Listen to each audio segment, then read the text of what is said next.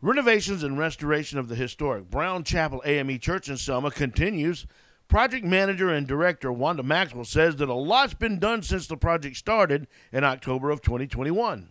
We have restored and repaired the cupolas, the frames, the dome. We also repaired the structure underneath it. We have restored and repaired the north balcony, the roof over the edifice, main edifice, and repointed all the brick.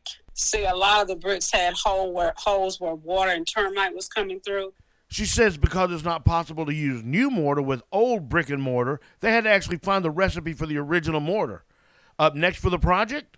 We're getting ready to work on the structural part of the walls and the structural part of the floor beams. And then after that, we'll work on the other two balconies.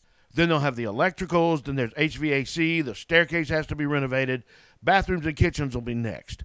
The project was kicked off with a $1.3 million grant from the National Park Service. More money was raised through other grants and donations.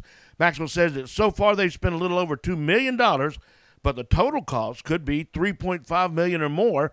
So they continue to apply for more grants, and they're asking for donations. Maxwell also says that because of the nature of the funding, there's no completion date that's been established. They'll continue until it's finished.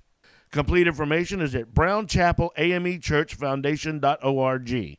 Or just put in Brown Chapel Church Selma in your search engine, and it'll pop up. Brown Chapel was the starting point for the 1965 voting rights marches.